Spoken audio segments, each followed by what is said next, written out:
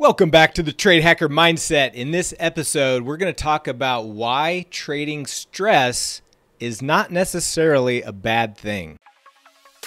Trading the markets can be difficult to master and seemingly just out of reach. Professional traders have a secret. Trading requires total mental and emotional control. It requires the TradeHacker Mindset. All right, so let's jump into our discussion of why trading stress is not a bad thing. And this really comes from, this topic comes from my interaction with traders over the last 20 years. And what I find is that a lot of struggling traders or a lot of new traders or someone who has not really reached the level of success that they want in trading, the conversation goes something like this. You know, if I could reduce the amount of stress that I have while I trade, then my trading would go a lot better. Or if I could eliminate the stress that I have when I'm trading, then I would be much more successful and much more profitable. But let me ask you this. Do you think that's true? Because think about this. The fact that we are traders and the fact that we have daily encounters with risk and uncertainty, don't you think that having stress is part of the equation? Because I want to give you an example of how stress can be a good thing. People typically, when they think of stress, they always think of stress as a bad thing. But I want to clarify the difference between two different things. One is stress and the other is distress. Because if you can learn to manage your stress, if you can learn how to make your stress work for you in your favor, then stress during trading actually becomes a good thing. And if you ever think that you're going to get to a point where you are going to eliminate risk, then you're absolutely wrong. And in fact, if that's your ultimate goal, then trading may not be for you. And so let's get back to this stress versus distress, because stress can be a good thing. Distress is not a good thing. So let's talk about first how stress can help you in your actual performance. I want to give you an example that's not trading related, and then we'll tie it back to trading. So I live in the Midwest. I'm in Kansas City, and in Kansas City we sometimes get snow. But a lot of times the worst weather, especially for driving, is we have these ice storms where it starts to rain and then it freezes and creates this layer of ice on the trees, on the roads, on your houses, on everything. Everything's just kind of a sheet of ice. So about 10 years ago, I was driving back from Indianapolis. A group of us went to a Kansas City Chiefs game in Indianapolis, and we were driving home. Now, this is an 8-hour drive, and so as you can imagine, once you're driving for a little bit, you start to feel a bit bored, right? But then all of a sudden, it started raining, and it started raining a little bit, and then it started raining a little bit more, and then it started coming down in sheets. I mean, it was coming down pretty hard, and then the temperature dropped, and all of a sudden, this rain now turned into sleet.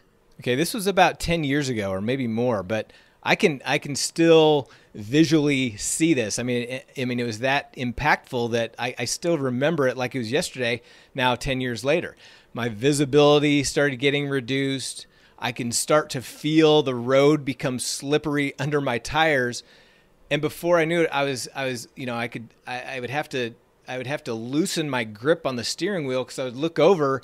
And, you get the whole white knuckle thing where you're gripping something so hard that your knuckles are turning white. And I had to kind of relax and, readjust and get back into a normal state of mind. I had to reduce my speed.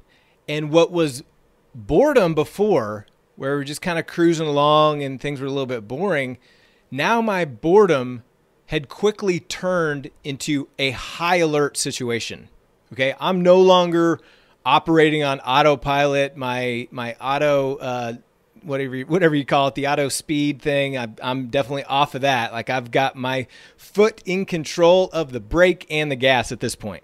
So in this situation, this would be considered a psychological stress. Okay, this is a heightened physical and cognitive state, and this prepares us for dealing with challenges in life. As humans, we have this flight or fight response because it mobilizes our mind, it mobilizes our body to avoid challenging situations or face them head on. So as I'm gripping this steering wheel and I have this muscle tension, I have this alertness, and it's kind of like a flow of adrenaline into your bloodstream, right? So those are a few of the physical attributes that you can actually feel as you enter into a state of stress. If I just kept my cruise control on, I may not have slowed down my speed.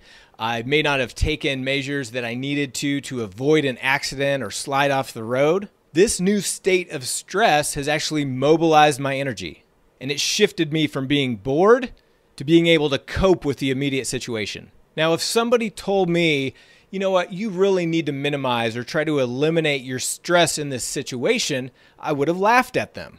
Because if I'm in a situation like this where I need to be alert, where I need to have this stress to take care of the situation, then that's what it should be. I should be in a state of stress. I should not be in a state of boredom or relaxation. Now, like I said, these kind of ice storms, they happen in the Midwest. I mean, these are not abnormal. I've driven in them many times. Now, this example, driving from Indianapolis to Kansas City, that was a pretty severe example, but I've driven when it's sleeting and icing and snowing many times, so that's not something that's only happened to me once in my entire life. But think about this. What if you have someone who's from Florida, who's rarely ever seen snow, or they're from the southern tip of Texas, and they've barely even seen ice or snow while they're driving? How do you think they would adapt to this situation differently than I did? They would probably feel a little bit more threatened, right? I mean, I know how to handle it. I know how to stay safe in those situations, but somebody who's never experienced it, their stress might actually become distress. I mean, you hear these stories about when it just starts to rain a little bit in California, all of a sudden you have these big pileups on the highways because people aren't used to driving in those conditions, and they kind of freak out and don't know how to handle things. No offense if you're from California. So this simple example of drying in icy conditions, it kind of illustrates that your perception and experience can make the difference between stress and distress. All right, so how does this relate to trading? Well, when you put your money at risk, when you put your capital at risk, you're like the driver on the icy road. You will be alert. You'll be processing information in real time to make quick decisions and decisive decisions. And you're sometimes going to need to make course corrections if needed in real time. And so if you view losing as part of the natural part of trading, or if you've experienced comebacks from drawdowns and bounce back out of losses, and you have specific rules and mechanisms in place to limit your losses, then that stress of trading is unlikely to become distress. A losing trade, to me, is kind of just like a little annoyance. You know, when you're sitting at a park on a nice day, having a picnic, and you get that little fly or that little gnat that keeps buzzing around, and you got to kind of wave it off. It's kind of a little annoyance. That's what a losing trade is to me. If a losing trade to you creates this massive situation of distress, then that's a problem. And that distress comes because you probably don't have position size limits. You probably don't have loss limits of levels that you need to get out, or you don't have daily loss levels, or you don't have ways to manage the risk around your trading. Because if you don't have those parameters in place, if you don't have that stress that's needed to manage those situations, those become distress, and then you don't have an ability to focus and make those rapid, course corrections that you need to, and you become impaired, just like the driver on the icy road from Florida who's never experienced it before. You see, when you have position size rules, when you have a trading plan, when you journal your trades, when you document, when you have stop loss levels based on your position, those are kind of like snow tires on your vehicle, okay? They may not seem to do a lot for you when things are going perfect, but they definitely help you deal with adverse conditions. If you're a nervous and you're a panicky driver in the snow or ice, and you don't feel that you can even control your car, an experienced winter driver like myself knows that I can control it. And the same with trading. If you're a panicky or a nervous or a fearful trader and you're unable to control your losses, the experienced trader knows that losses can always be limited. So your challenge as a trader is to embrace stress and always ensure that it does not become distress. One of the things, and I've talked about this on several podcasts in the past, is one way to do that is before you start your trading day, you should be writing down what your trading plan is for that day. What is your position size guidelines? What is your per trade loss limit? What is your per trade price targets? What's your daily loss limit?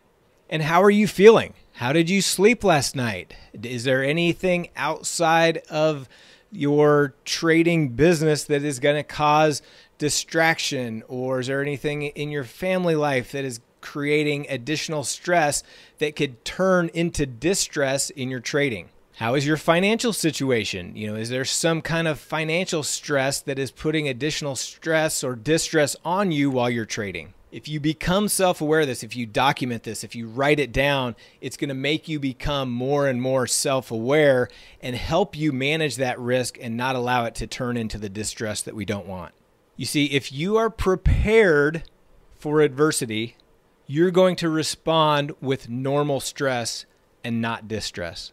Trading will always be stressful because we're always putting capital at risk.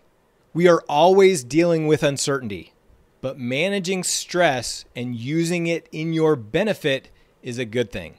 Remember, the idea around the TradeHacker mindset is to maintain this mindset that keeps you confident, keeps your motivation high, and under those conditions, you'll work harder, you'll learn more, you'll grow your trading account over time. So it doesn't mean eliminating stress. It means creating this wall between stress and distress. Risk management, position size is one of the best psychological walls that you can put up between these two things. So I hope that was helpful. If you want to be part of our TradeHacker community, just go to community.navigationtrading.com. We've got hundreds of traders interacting on a daily basis, not only about the mindset stuff, but also sharing trade ideas with the sole purpose of helping each other become better traders. Just go to community.navigationtrading.com. I'll see you on the inside, or I'll see you in the next episode.